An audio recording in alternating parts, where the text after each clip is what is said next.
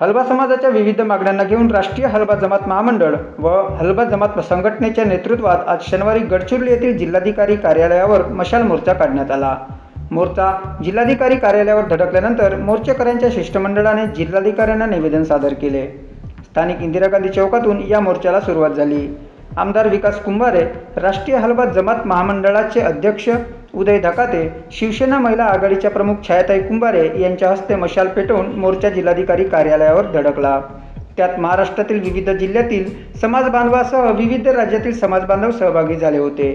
तत्पूर्वी येथील राजीव गांधी सभागृहात आयोजित सभेत हलबा समाजाच्या प्रश्नांवर आक्रोश व्यक्त झाला। काँग्रेसचे महाराष्ट्र प्रदेश उपाध्यक्ष तथा आमदार विजय वडेट्टीवार यांनीही या सभेला उपस्थिती दर्शवली होती। ब्युरो रिपोर्ट, जय विदर्भ न्यूज, गडचिरोली। हलबा विदर्भातील महाराष्ट्रातील हलबा समाजाचा जटिल प्रश्न निर्माण झाला। गेल्या अनेक वर्षापासून नोकरी ज्या लोकांनी केली, अनेक वर्षाची 40 वर्षापासून 25 वर्ष झाली, अशा लोकांना प्रोटेक्शन देण्याची भूमिका सरकारने स्वीकारायला पाहिजे।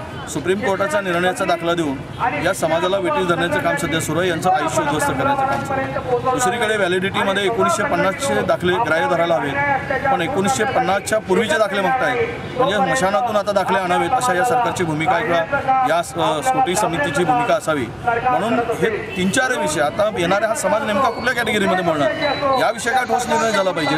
यांच्या नोकरीचं प्रोटेक्शन झालं पाहिजे, अशा प्रकारचा अध्यादेश राज्यपालांनी जाहीर केला गेला पाहिजे।